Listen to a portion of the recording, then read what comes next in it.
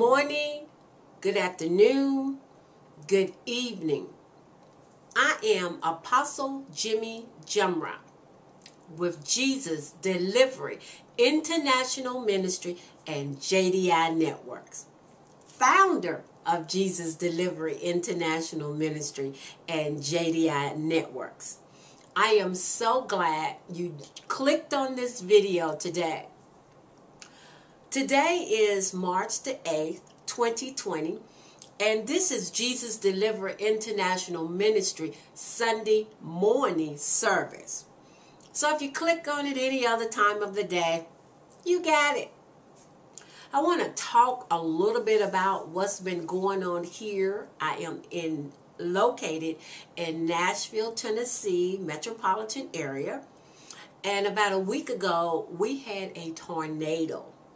Of course, it's been all over the news, all over the U.S., and I'm pretty sure they saw it in other countries. I wanted to talk a little bit about that because of what was happening. I noticed we are in a leap year, and as we was leaping over to March, I got sick. I was down. I could not talk, so I couldn't even videotape last week's message. Then the tornado hit, and it was like, I asked God to help me remember the scripture, but it was like in the Bible when they put the blood on the doorposts, and the death angel skipped over the houses that the blood was on. But the other houses, they were devastated. They were the death angel killed the people. So that's what that tornado reminded me of. Because as I went out and looked at the areas, I noticed that certain houses had a whole pole on top of the house. The house was just wiped out. And it may have been a couple of houses down. They were still standing. It's like God had came through Tennessee and got rid of some of the stuff that he didn't care for. And it reminded, and then some of the other things he did care for, he didn't touch. He told the tornado, don't touch that one, get that one. Don't touch that one, get that one. I noticed in my prophecy, I just kind of looked over that this morning.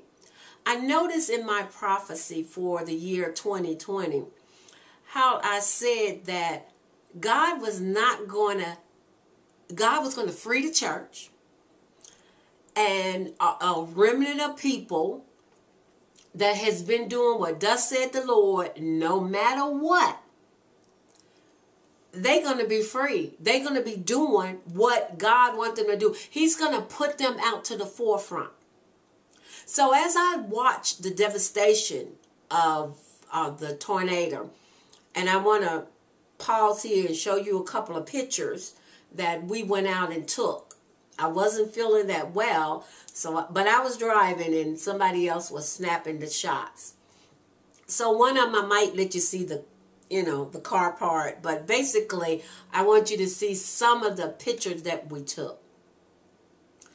And ask God how to bring the light in your dark situation. Because this is all about light, the light of Christ. I ran into a gentleman in Walmart, a prophet. All prophets are very peculiar. The true ones are. And especially the ones that's got a very heavy call on their lives. This gentleman goes into the places where the church normally will not go. But God has created people to pull his his people out of that rut, out of that dark area. He may have to go into the drug infested areas. He said people were trying to kill him, and they did all kind of things for him. But because he had that hedge of protection around him, he was never touched.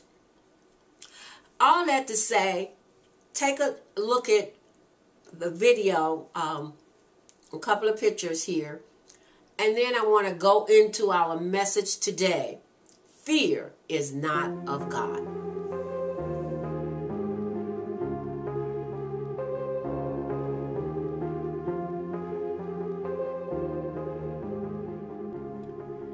This is some of the pictures from the Tennessee tornado.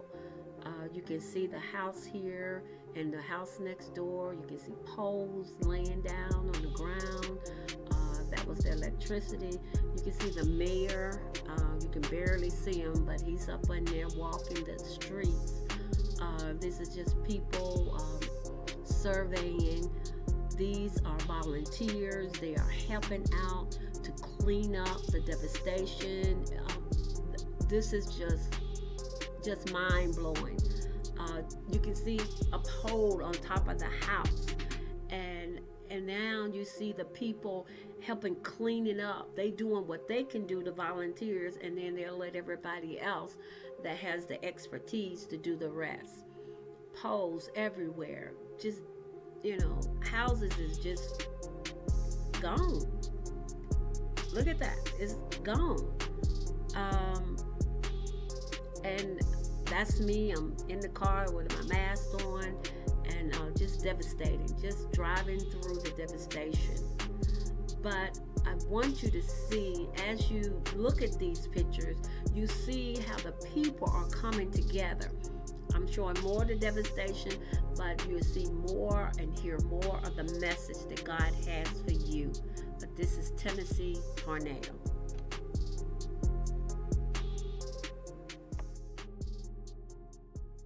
I hope you enjoy those pictures. Not so much for enjoyment purposes because it's devastation. But I want to tell you that Tennessee is the volunteer state. And I'm telling you, you saw people standing out there. I think I had a couple of shots where they were digging or pulling stuff or picking up stuff. Those are all volunteers. Nobody is getting paid to clean up this stuff. And donations, millions of dollars are coming in from all over. So that shows the devastation of a tornado is the dark part. But the light is what God is bringing in for his glory and for his purpose. I don't care if these people want recognition. It doesn't matter. Their hearts are in the right place. And they are helping out where they need to help out. So that's the light of Christ. And as we go into this message this morning, this message is fear is not of God. I want to do the daily confession, pray, and go right into the lesson. And the daily confession comes from Isaiah 11:2. This is the King James Version. If you're looking at my videos or following me, you will see that every day, every video, just about.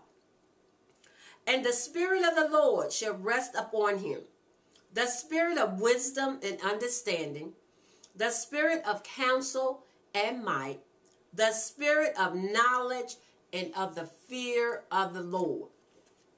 Now, the fear I'm talking about today is not this fear. The fear I'm talking about today is more of that devastation of that tornado. The fear that comes with that tornado. What these people are feeling. But God wants you to see that he is the light. Fear is an unexpected emotion caused by a brief,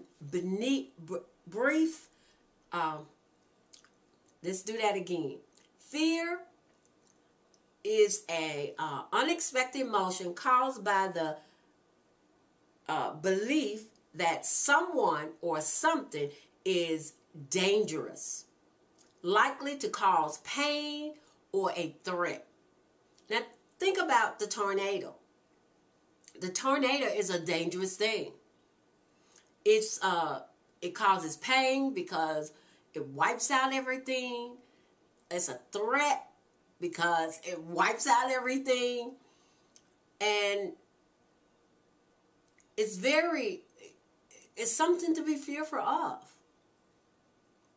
But in 2 Timothy 1:7, it states, "For God has not given us the spirit of fear, but the power and of love and of a sound mind."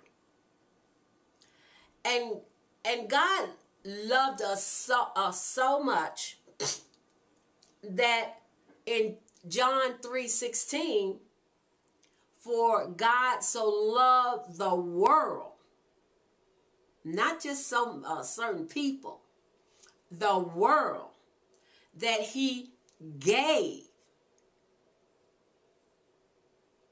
his only begotten son. Think about if you love something so much, a world, that you gave your only child,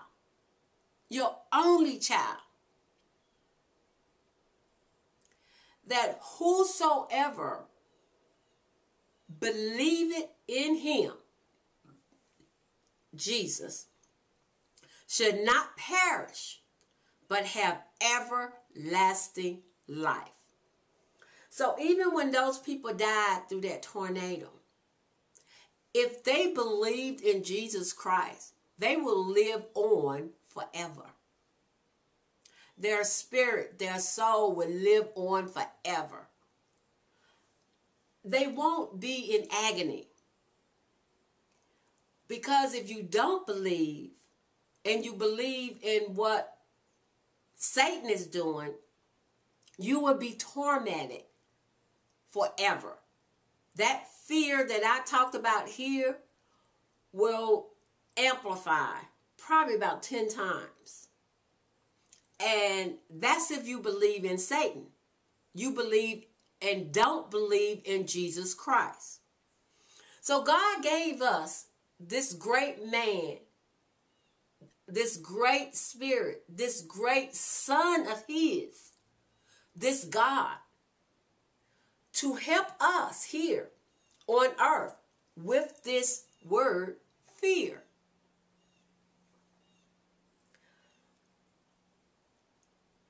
This means you will live forever.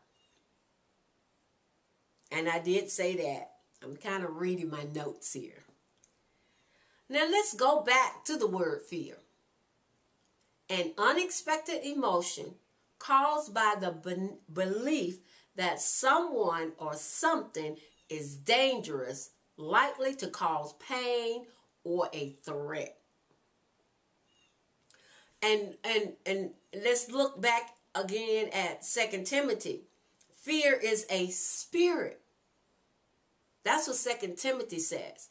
It says, for God has not given us the spirit of fear. So, what is a spirit? It's something that moves. We are made up of flesh and spirit. God is a spirit. And Satan is too. And he gets into other people to get his work done. So in 2 Timothy, fear is a spirit, and that spirit did not come from the Lord. It came from Satan.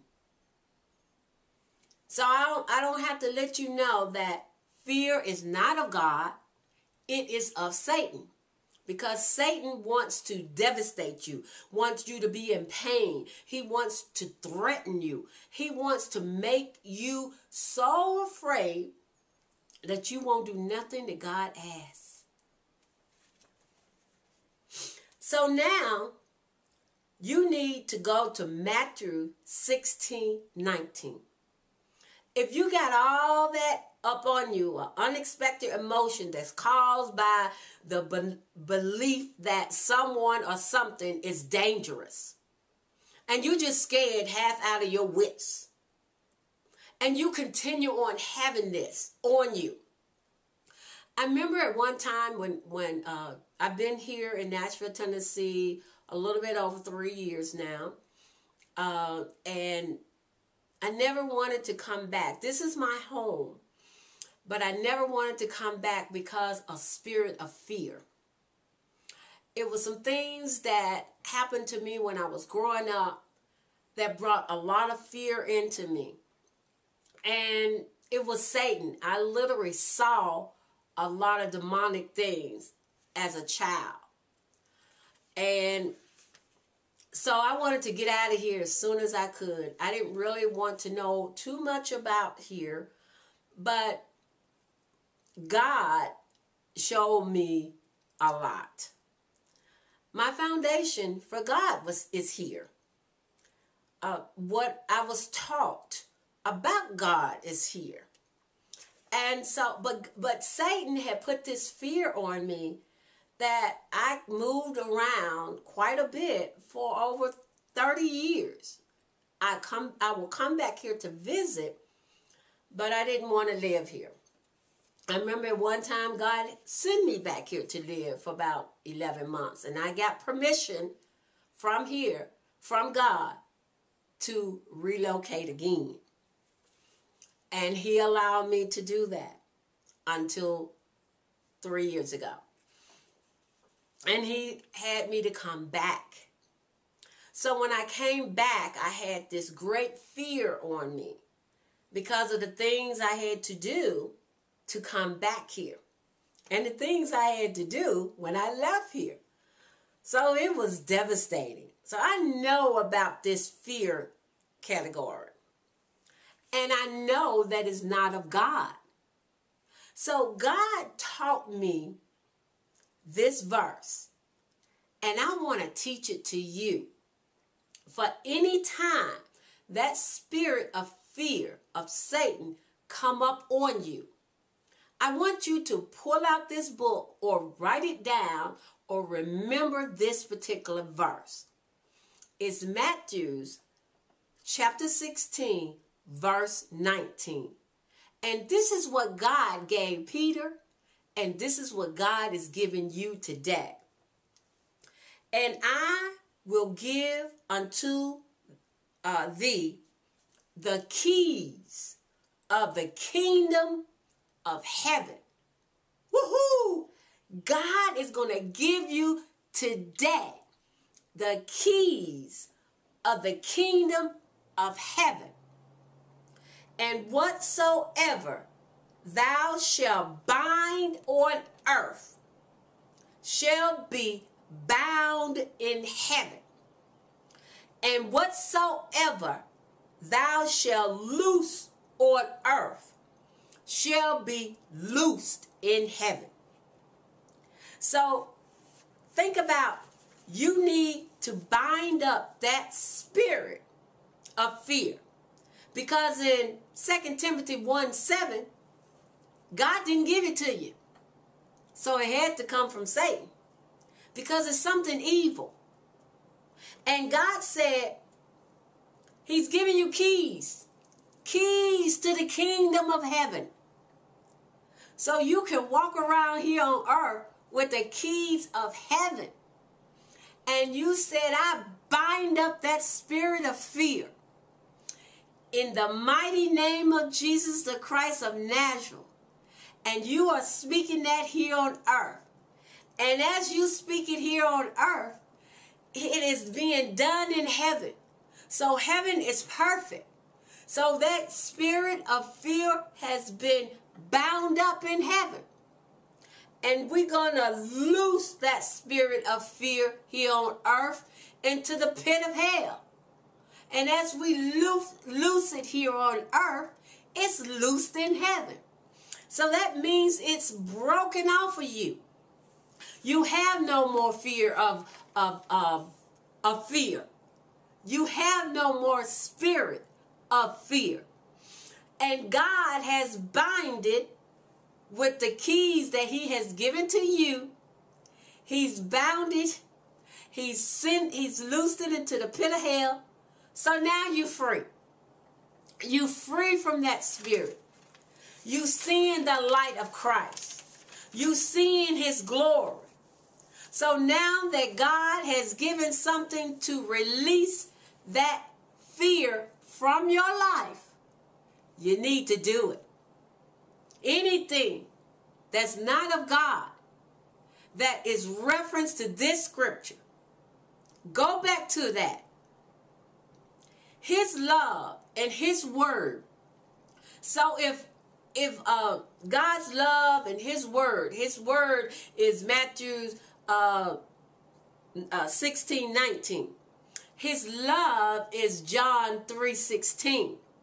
So if you have that spirit upon you, now speak that Matthew 16 through 19. And know it is not of God, that spirit of fear.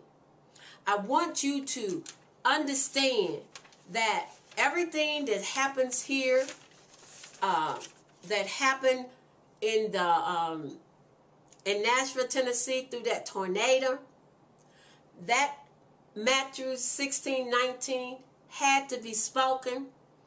The light of the churches, the light of God is just illuminating all through this city, all through the surrounding cities.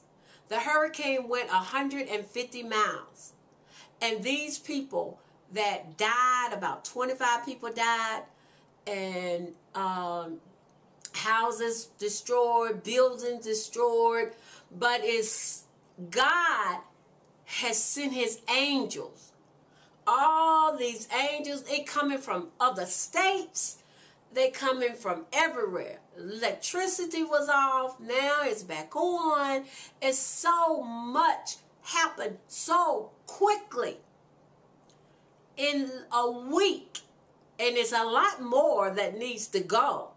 But it's just, if this had happened years ago, without the love of Christ, without the Spirit of God moving through this state, nothing will be happening.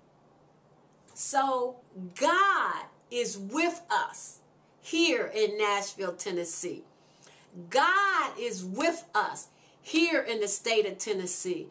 The Spirit of the Lord is moving all over this state. And he's moving right with you. Let's pray. Father God, I come to you in the mighty name of Jesus the Christ, Yeshua HaMashiach. I thank you for what you have done on this video. I ask that the people will see your spirit moving. And that spirit of fear that's not of you, that Matthew 16:19 will teach them how to move that spirit from their environment. I thank you for how you are healing your people. I thank you for my healing. I ask you to bless this video. Bless everyone that click on it. I thank you for how everything in Romans 8:28, everything comes together for your good. Even this tornado, it is coming together for your good. It is showing the people that you are still in control. No matter about our environments, no matter about what Satan is doing, God is still in control.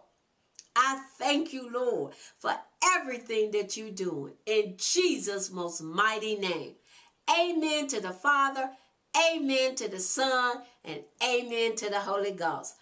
Again, I thank you for clicking on this video this morning. I pray that you got something from Fear is Not of God. I pray that you can see God moving within the midst of the tragedy that happened here in the Tennessee area of the 150 miles. How even everybody has come together as one. He even pulled the president of the United States. He pulled him into Tennessee. So, you know, God is in control. I don't care what we say about anything. God is in control. This is Apostle Jimmy Jumra, founder of Jesus Delivery International Ministry and JDI Networks. Tune in to our broadcast every Sunday morning at 9 a.m. Central Standard Time, or see us load up our pre-recorded video at any time. God bless you.